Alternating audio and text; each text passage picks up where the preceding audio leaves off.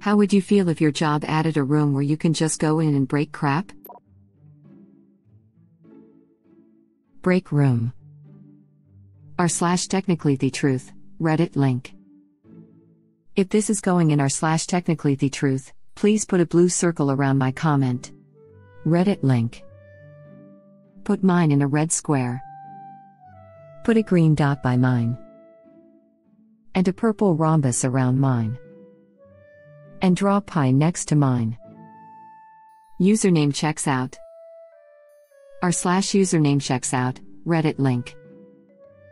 If this gets on r/username checks out, can I have an orange circle around my name? Reddit link. And report the next guy for tax fraud. I am Donald Trump. And blot out everyone's vowels. Just put FU above my name. And my axe. And a black diamond around mine. And a gold medal next to mine. I didn't have gold, but here's some silver. Just cover me using potato. And a purple dragon next to mine. If this gets on that sub, can you black out everyone's names? I request an oblong circle that is shaded burgundy. Draw a 69 next to me. Would be better if we actually break stuff. It's just one of those days where you don't want to wake up. Everything is effed. Everybody sucks. You don't really know why, but you want to justify ripping someone's head off. No human contact. And if you interact, your life is on contract. Your best bet is to stay away, mother effer. It's just one of those days. It's all about the he says, she says bullcrap. I think you better quit, let the crap slip. Or you'll be leaving with a fat lip. It's all about the he says, she says bullcrap. I think you better quit talking that crap. It's just one of those days. Feeling like a freight train. First one to complain. Leaves with a bloodstain. Damn right I'm a maniac. You better watch your back. 'Cause I'm effing up your program. And then you're stuck up. You just lucked up. Next in line to get effed. Someone's never dropped the glass coffee pot. Shampooing the aftermath out of carpet is something I'd rather not do again.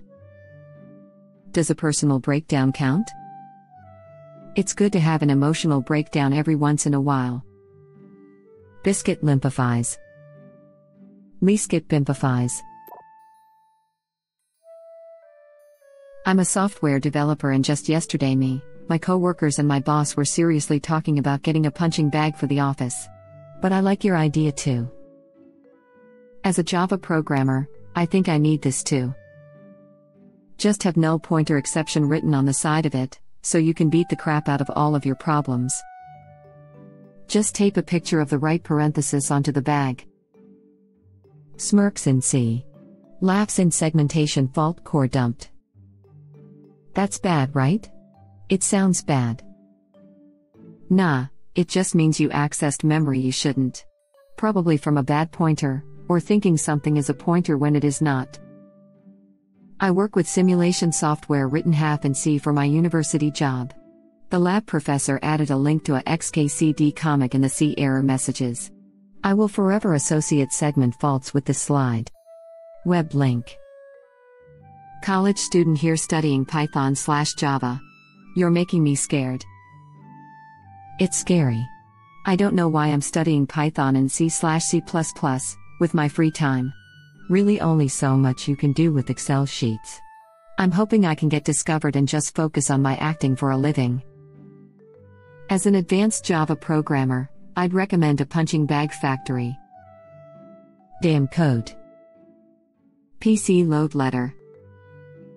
I got a cheap punching bag, but now I'm not sure where to hang it. Everywhere has so much breakable stuff. Isn't that what they use IT for? I have a better idea. Old/fully broken computers, laptops, etc. that you get to smash up every time you get frustrated, to spare your own. Why are y'all in an office during a pandemic? Is your boss a butthole, or do you live in a country that hasn't completely effed handling this? I'm a software developer, and I just call this room the office. I do that at my job. I go in complete strangers' homes, charging in with an axe, with almost no prior warning. Often in the middle of the night, even on weekends and holidays. I sometimes have to smash the front door or a window just to get in. First, I'll drag the occupants out with great speed and force if I have to, and then deliver them to my co-workers in the van outside waiting to transport them to the receiving facility. When I'm back inside, I absolutely will break crap with my axe if it is necessary for getting the job done. My most common targets are walls, ceilings and cabinetry.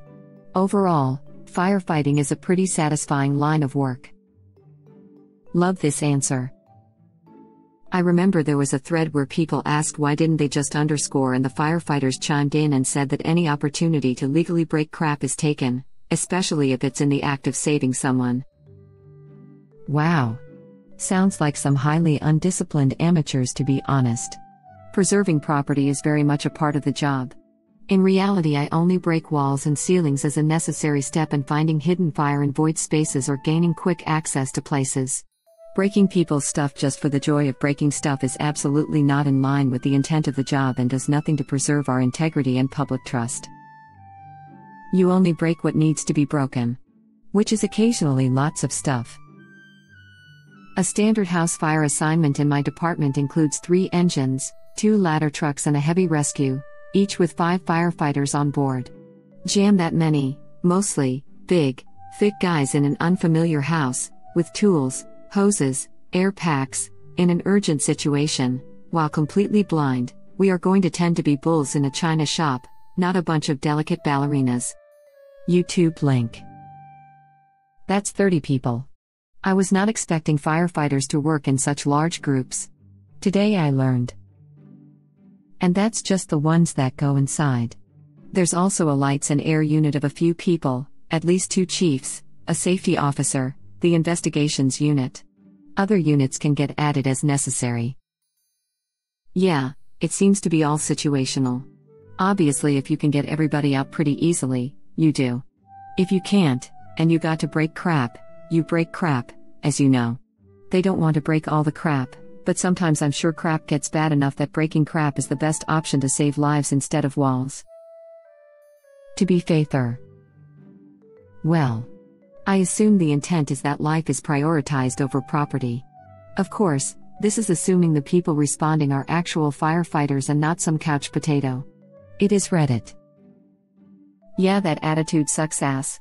Just because you won't get in trouble for breaking it, doesn't magically mean that someone's belongings aren't theirs anymore and won't be missed.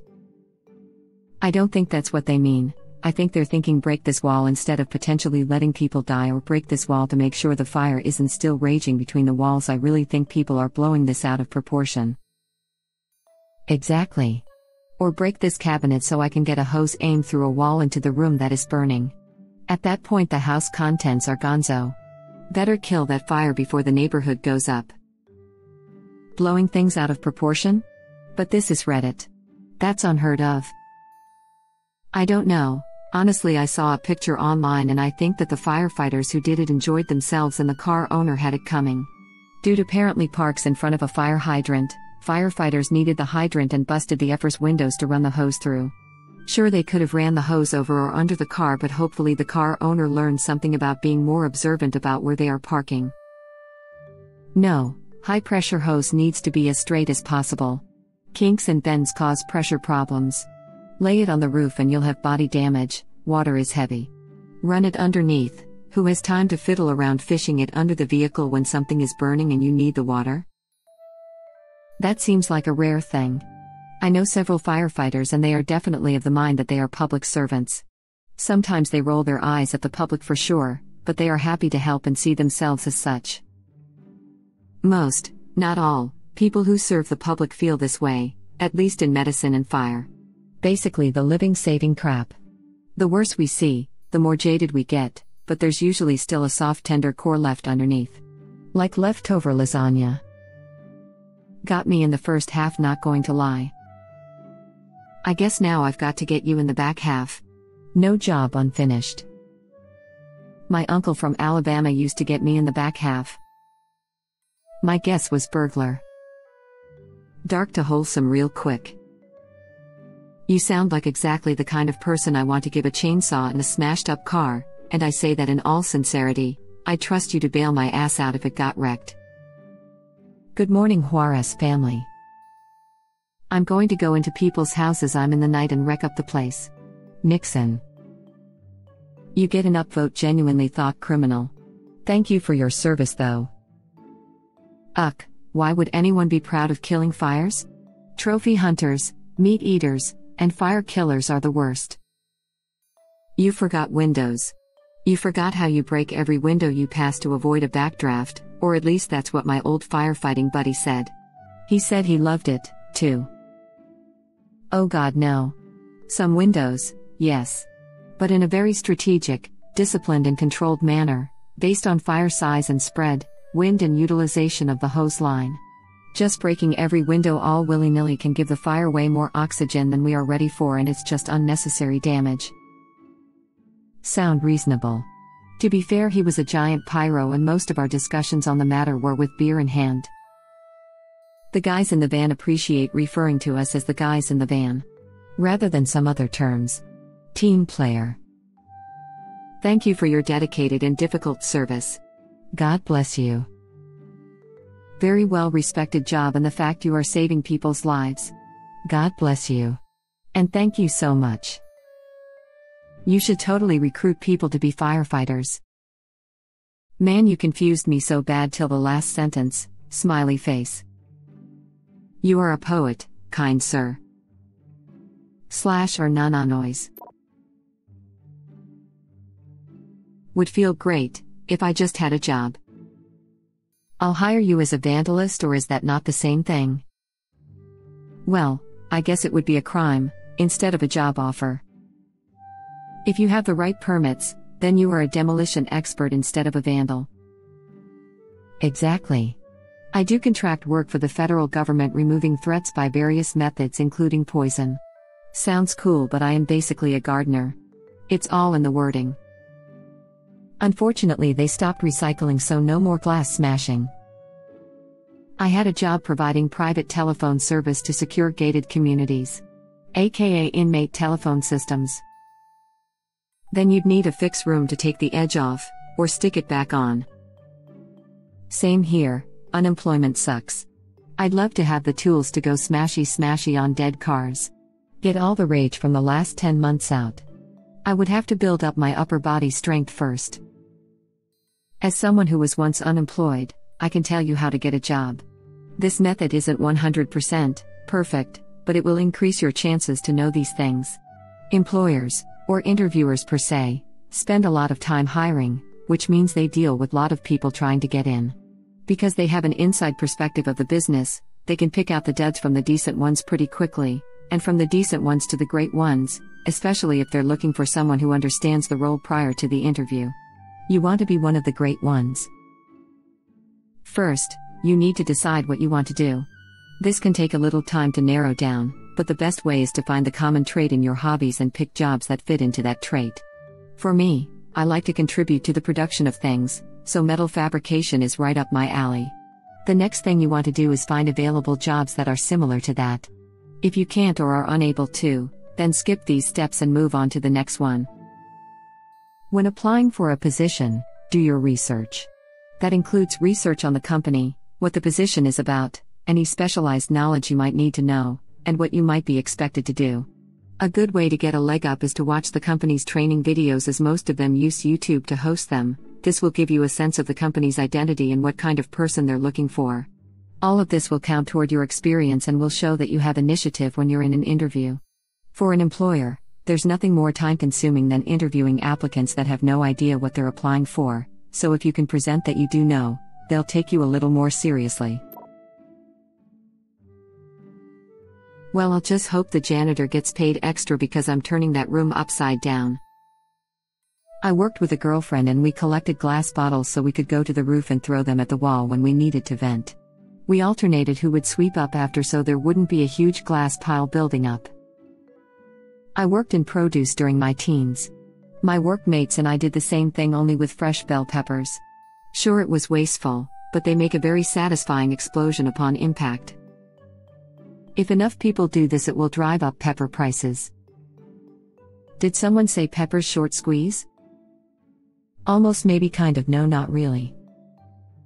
Might be a spicy investment. I've already stocked up on 2 peppers. We like this stock vegetable. You just reminded me of something I hadn't thought of in a long time.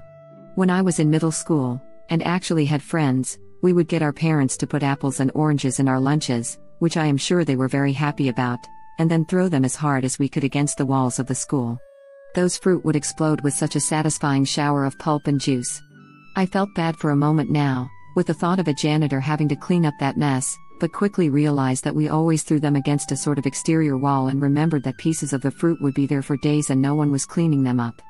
I am 38 now, and am really thinking of finding a nice wall to go and throw some fruit against. I may even bring my 9-year-old and wife along. At least with peppers, the animals and bugs and molds will dispose of them. My dad and I used to throw rotten cherry tomatoes at each other from our garden.